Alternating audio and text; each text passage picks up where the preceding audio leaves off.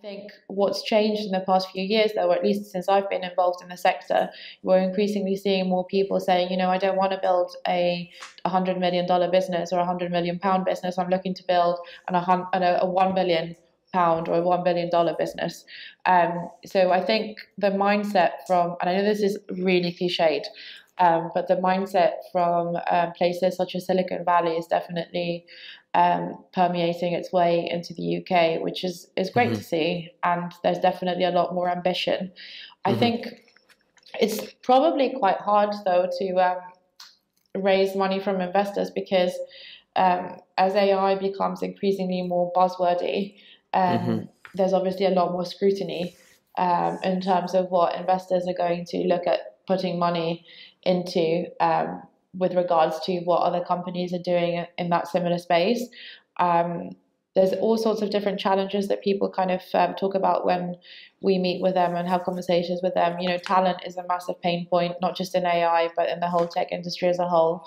But especially when you talk about early stage AI businesses or even AI scale-ups, founders are very well aware of the fact that they're competing with talent, not just with the big tech giants, which are obviously Facebook, Google, Amazon and whatnot, which actually have an increasingly felt presence here in the UK. But there's a lot of incredibly bright minds when it comes to artificial intelligence in academia, and they're much more likely to perhaps buy into the premise of going to work at a tech giant that they are to go and work at a startup that they've never really heard of.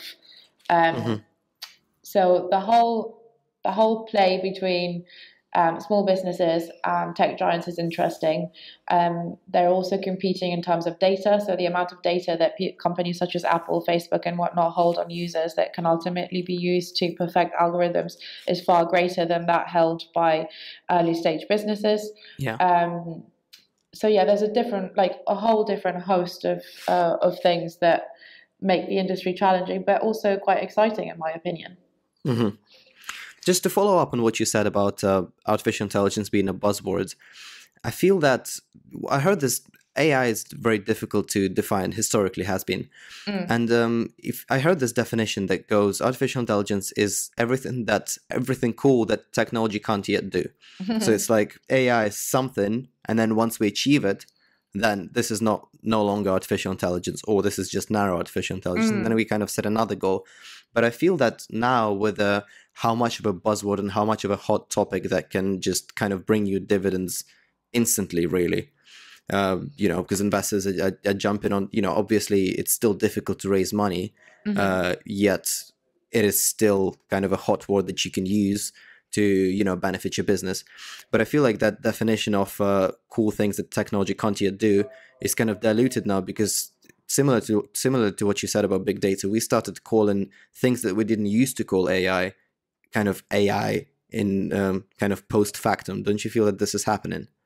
Yeah, I think the industry in a lot of sense, in a lot of respects, is still very nascent, but it's definitely matured in the 2-3 years that I've been covering it, which I guess yet again is the natural state of progression. If I then compare it to blockchain, so I would still obviously say that industry in itself is quite nascent, but there's been a lot of changes in perceptions in terms of, when I started writing about it, people, especially from the corporate world, would often say it's an interesting technology, yet we feel like it's still looking for a problem to solve. With AI, I don't think that's ever been the case. I think the problems, plural, have always been clear, and there's always been more of a roadmap or mind map outlined. And so I think in that sense, it's very much overtaken blockchain. But yeah, I mean, the whole definition around it, there's obviously neural networks and all sorts of different things that I am not even going to pretend to understand, because I often find that when I go out and meet people, I gave a talk on AI and health tech about 2 years ago now. So I was there similarly to now talk about the technology from my perspective as a journalist, but I soon realized after I kind of walked into the room that I was there to give a talk about AI to people that were like neuroscientists and brain surgeons and all sorts of like really cool and amazing jobs, which was quite scary. So I was very quick to kind of point out the fact that I wasn't there to like preach or talk about the technology in depth, because ultimately that's not something that I feel comfortable doing. And obviously these people, their understanding of the technology in terms of like the deep tech is far greater than mine will probably ever be. But I think what was interesting looking back was the fact that the people in the room were all interested in the tech. They all wanted to learn more about it, and they were all there to figure out ways how to apply it within their own industry. And I think that is incredibly exciting. And in industries such as, financial services, which is heavily regulated, to be able to leverage AI to kind of detect fraud or, figure out identity propositions similarly in the same way that people use blockchain, but also then looking at it from a completely different perspective and, working as a practitioner or in the healthcare sector, which similarly to financial services, obviously, is plagued with really old legacy systems.